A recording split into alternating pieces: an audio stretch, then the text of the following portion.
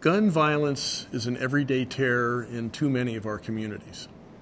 The Parkland shooting fueled unprecedented activism by students and parents driven to change that. Their voices amplified the concerns of people all across America who have been plagued by gun violence for far too long. Since then, here in Pennsylvania, we passed the first gun safety bill in decades. We budgeted more money for safety in schools and invested in community security upgrades. The Tree of Life shooting reaffirmed to me that we must do more. We must keep guns from dangerous individuals. No gun should be sold anywhere without a background check. And we must have an honest conversation about the ease by which anyone can get a weapon designed for warfare. This week, let's honor all those we've lost to gun violence and thank everyone who has said enough and got involved to make change happen.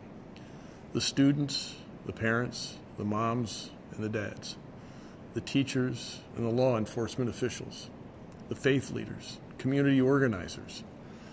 Your activism honors those we lost. Your action has led to real change. I want to reaffirm my support for common sense gun safety legislation.